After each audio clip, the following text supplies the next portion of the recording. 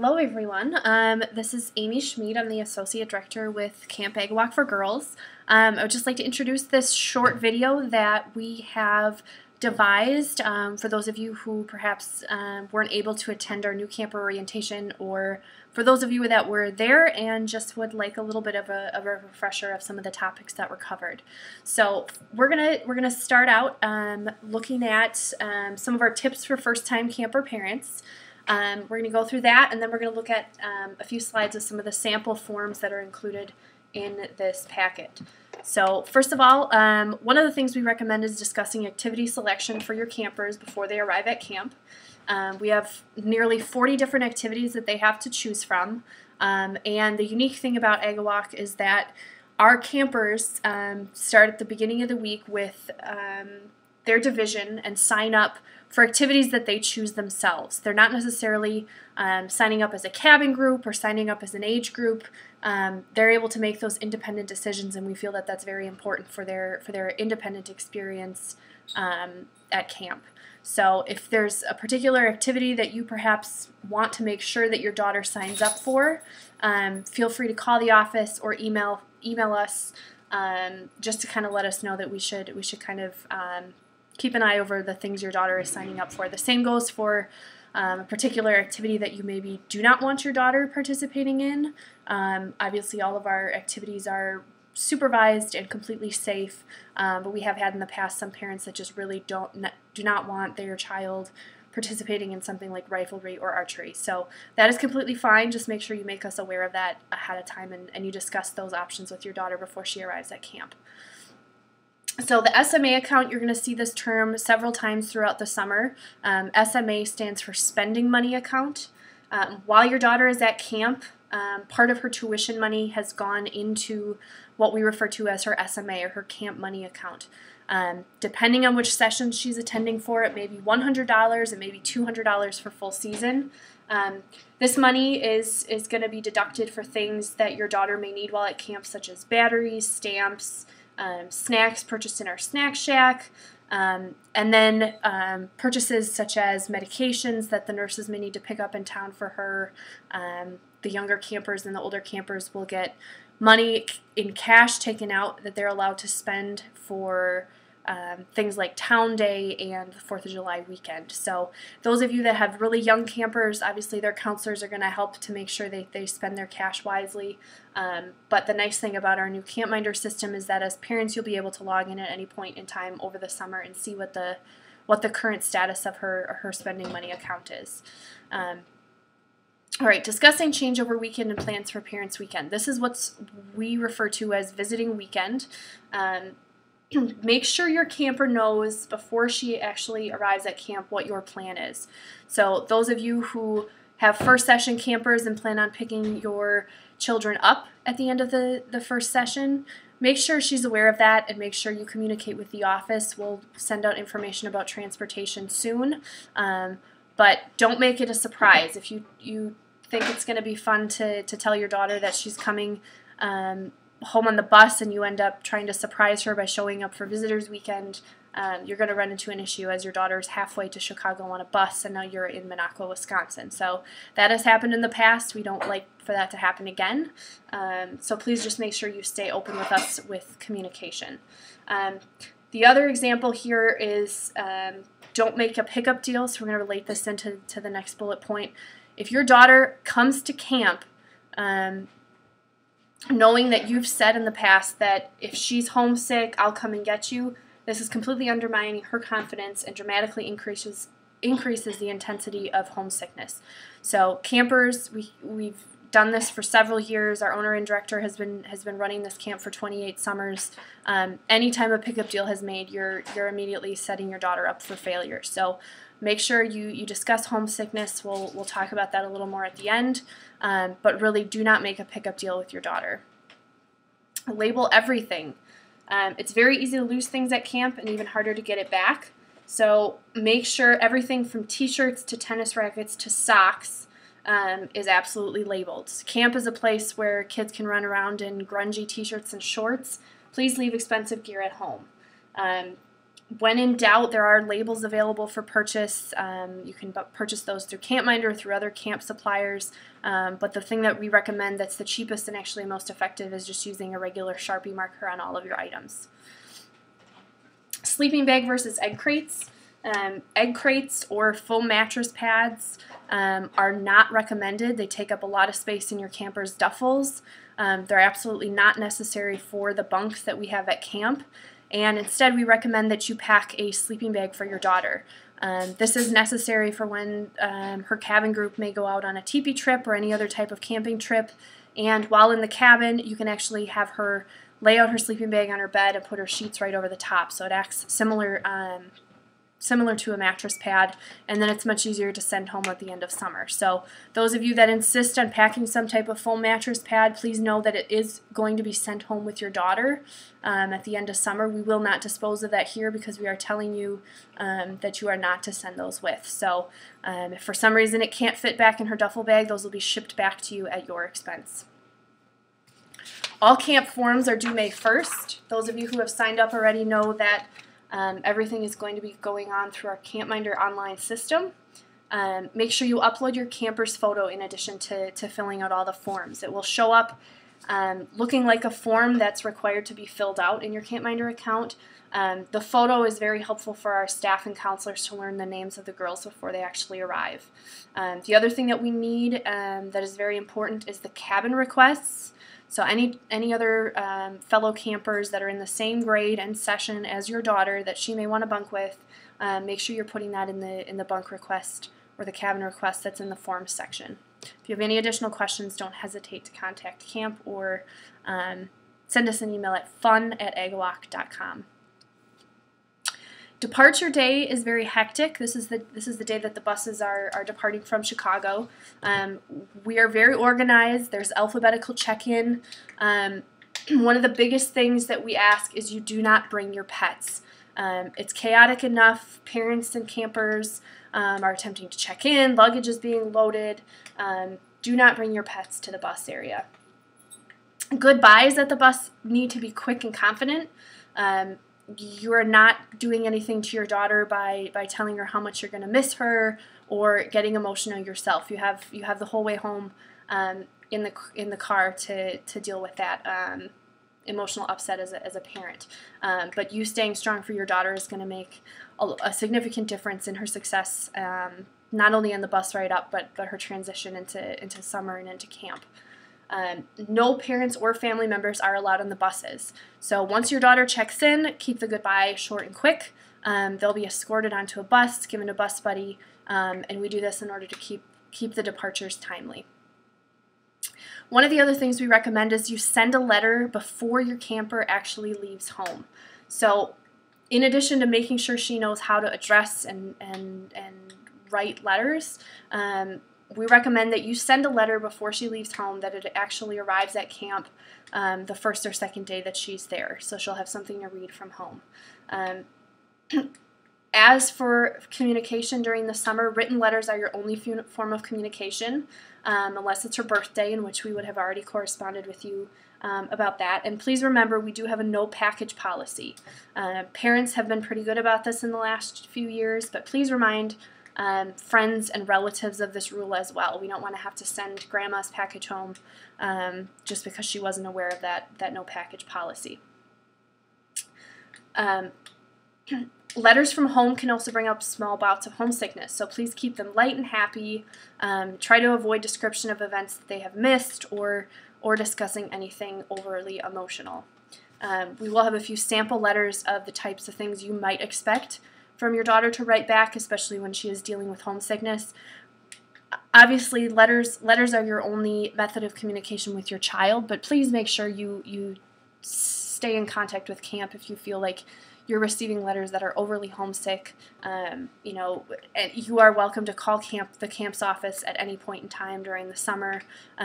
We can set you up in contact with either our director or even setting up appointments to talk to your child's cabin counselors. That may do some good to help ease your kind of anxiety or just to touch base with the types of letters that you may be receiving or to check in how her homesickness is being dealt with.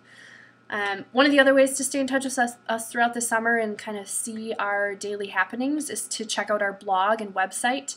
The blog is connected directly off of our website. That's where you'll see posts from director and other administration members throughout the summer. You should have received in your pre-camp packet the login information for the Smug Mug photo account and some other helpful information that's all included on that pre-camp packet. Just a reminder that all communications should come through the camp office. We do understand that sometimes it happens that you may be family friends of your child or another child's cabin counselor, but this is not the place where you should be contacting them via their personal cell phones. This is not allowed. Counselors burn out easily, and the number one issue that is run into is miscommunication. So all communication should come through our main office only. And like I said before, you can also arrange to speak with your daughter's cabin counselors at any point. Again, our number is 715-356-5383. And you can call us at any time, like I said, to organize something like that. One of the best ways to get your child ready for camp and kind of to ease these issues of homesickness is to start spending some practice time away from home.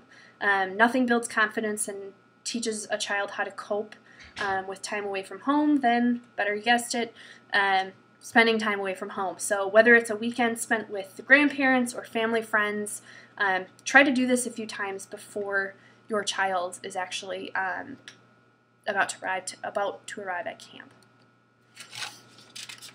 Continuing on with some more tips for parents, like I mentioned before, we try to post pictures to our Smug Mug photo account daily. There's tons and tons of photos that get posted. Please don't panic if you don't see a picture of your child. We're a very busy place, and we couldn't possibly get the perfect shot of every child every single day. And then also keep in mind that some campers just love the camera, they seek it out, while other campers shy away from it. So they see the photographer coming, and they're gonna bolt the other way. So don't panic if you don't see your child in a picture.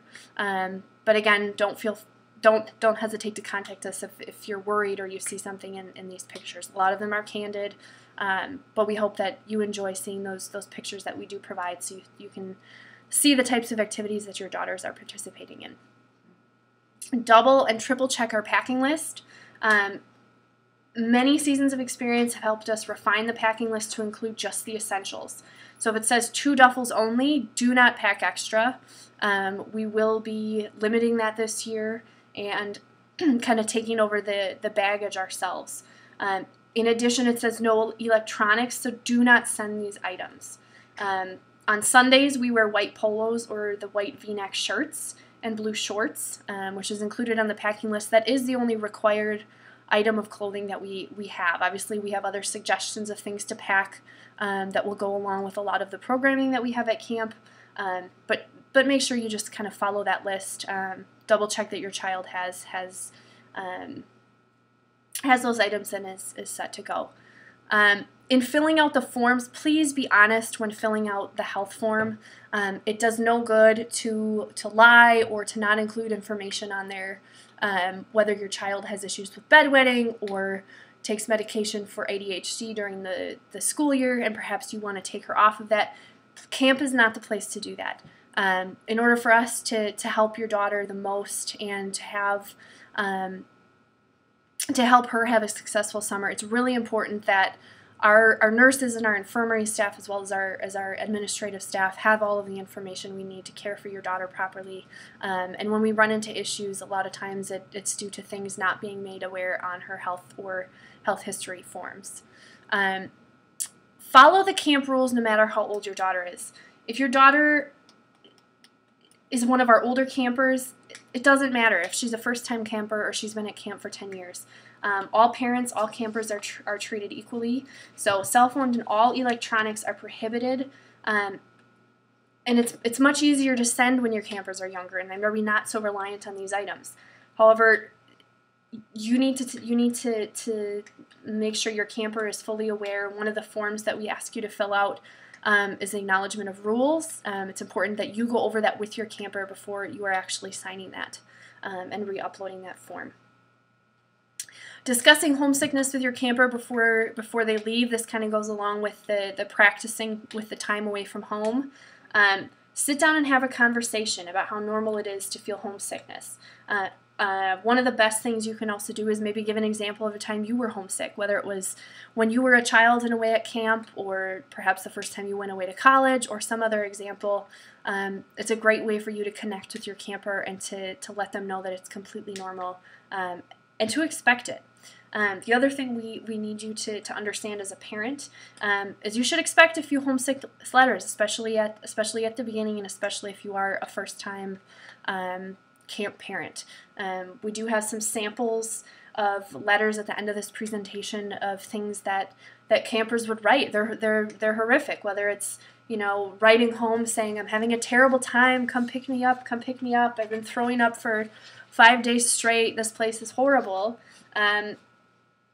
Make sure we're made aware of that. Usually we're on top of which campers are homesick, but don't be alarmed when you get a letter like that. It could be a matter of a few days before you're getting a letter saying, "Camp is the most wonderful place. Thank you for sending me here," and it'll be a 180-degree change from the things you were receiving while your camper was homesick. Back to the packing list. In your pre-camp packet, you will have received a packing list depending on your session. Pack for 1 week, not for the entire summer. Laundry is sent out once a week. Within 24 hours, it's returned back. So anything, you know, you don't need to have 60 t-shirts for the entire summer. You can have 7 or 8 shirts, and those are returned back within the laundry, even if a few get dirty. Also remember that for normal session, if you're attending for one session, for both sessions, or for the 2-week rookie camp, you are only allowed 2 75-pound bags. If you're attending rookie 1, that's limited to 1 bag. In the past, there has been a $200 penalty for a 3rd bag. This year, because we are changing the policies and the pickups of baggage, you'll get that information shortly. There's not going to be a $200 penalty for a 3rd bag because we are not allowing a 3rd bag to be brought up to camp. So please be aware of that. Pack simply. The cabins are cluttered once the campers arrive, especially the younger ones. The more they bring, it just makes it harder for them to keep it organized on their shelves and makes cabin cleanup significantly more difficult. Remember that the packing list is a guide. If there's something that you know your daughter will absolutely not use at camp, pack less. That's great. When we mentioned the blue and white apparel that's worn on Sundays, camp shirts, all new campers should have received a white new camper shirt. It's a nice white V-neck with the AgWalk logo. If you're looking to purchase more, you can also purchase the blue shorts. That can be purchased through everythingsummer.com. There's a link for that right off of our AgWalk website. It says store right on the main menu. The other thing that we are asking is that our new campers wear their white AgWalk shirts on departure day. On here it says, you know, it's in the welcome bag you receive. That should be any campers that actually attended New Camper. The rest of you will be receiving that in the mail. So wear that on departure day. It helps our administrative staff and our counselors to kind of know who our new campers are and who need a little bit extra attention and extra guidance on the first day of camp. This is an example of what our counselors fill out every single day for the campers in their cabin. This is collected every morning and gives a report of health, behavior, happiness, and mood, as well as some of the things that the campers have done or accomplished the day before. So this gets collected, brought into our office, and we have access to that. So anytime you call in, we can just kind of give you, as a parent, a quick overview of some of the things your daughter has done, or if there's an issue that your daughter has perhaps been working through, we'll be able to pull that up right away and give you the update on that. We mentioned before talking to your daughter about activities before she signs up. This is an example of the activity sheet that she'll receive during cabin sign up. Some of the activities listed below, they'll go around to each counselor who sits at a table with a binder. Sometimes it's an active sign up, and she gets to choose which activities she signs up for. There are 6 periods of activities during a day, 3 before lunch and 3 after lunch. And it's pretty much similar to a school rotation. A bell will ring, they'll go to period 1, bell will ring again, period 2, period 3, and so on. So this will change. They get to sign up for new activities each week. So if there's perhaps, she was a huge fan of candle making during week 1, she can continue to sign up for that throughout the summer. However, she's never really stuck in an activity. Perhaps on day 1 she signs up for dance or drama and decides that's really not her thing. She won't have to, she can substitute that with a different activity for a different sign-up period.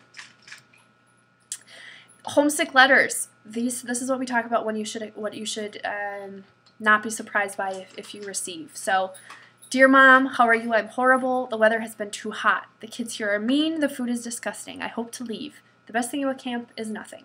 P.S. Please come and get me. Homesick campers are going to send these types of letters home. Don't be surprised. And again, the biggest thing we like to mention is do not agree with a pickup deal. So as a parent, this is probably something horrific when you receive this in the mail and you know your camper is hundreds of miles away in the middle of the Wisconsin Northwoods.